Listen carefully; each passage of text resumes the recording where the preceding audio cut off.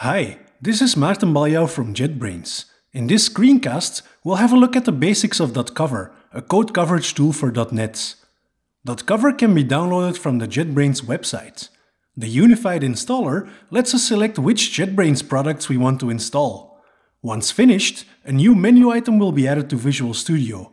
All products can be found under the Resharper menu, and here's where we can find dotCover. Code coverage tools analyze the lines of code covered for an application, either during a test run or when running and using the application itself. With dotCover, we can start coverage analysis in two ways: by running the application and seeing which lines of code are being hit, or by running a series of unit tests and seeing which tests cover which part of our codebase. This last option is probably the more practical way, as it can be automated and run on a build server like TeamCity, for example. dotCover comes with its own unit test runner that supports common unit test frameworks such as NUnit and MS-Test. Using the extension manager, we can easily add support for other frameworks like XUnit, which we can install with the click of a button. Now let's see how we can run unit tests. If we open a class containing unit tests, we can see dotCover detects all test methods. From the gutter, we can use the test runner menu and choose how we want to run our test. We can run it, we can debug it, or run it with code coverage enabled. The dotCover Unit Test Explorer, which we can open from the menu here or using a keyboard shortcut, lets us see all tests in our solution. Now let's select one test project and run tests with coverage enabled and see what happens. dotCover will run our tests and analyze which statements in our code have been covered by the tests that are run. In the coverage results, we can now see what percentage of our code has been covered by this test run.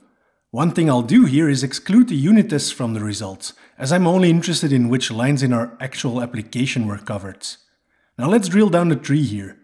For our application, we can see some classes only have partial code coverage, while others have full code coverage. We can double-click a class or method in the tree and see exactly which lines of code have been and haven't been covered. Covered lines are marked with green, non-covered lines are marked with red. Or in other words, during test execution, the code in green has been run, while the code in red hasn't been run. An interesting thing about knowing which code has been executed by which tests is that we can now also navigate to covering tests. Are you wondering which test is testing this exact statement? We can navigate to it from our code using the context menu or assigning a shortcut key like I did here.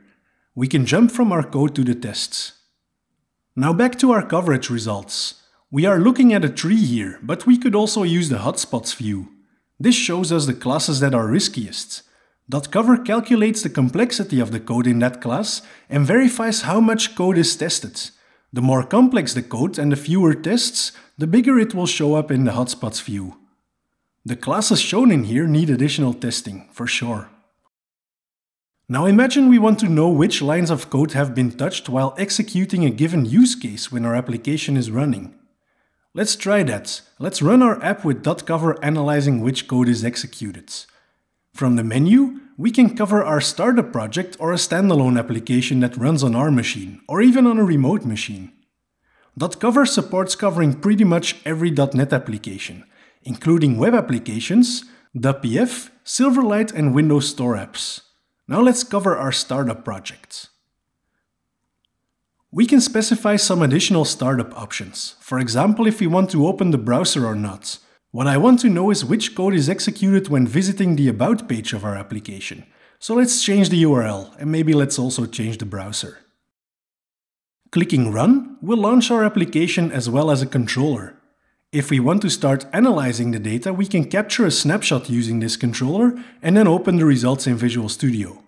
This is a representation of the code that was executed when navigating to our application's About page. Again, we can filter and drill down into the results. We can save our snapshot, which will make it possible for anyone with dotCover installed on their system to analyze the snapshot we've just captured. We can also export results to HTML, JSON, XML or Ndependence XML format. Let's see if we can export the current snapshot as HTML. Once saved, we can open it in the browser. Et voilà! We can drill through all data in our browser now and even look at the source codes. Thanks for watching. Until next time.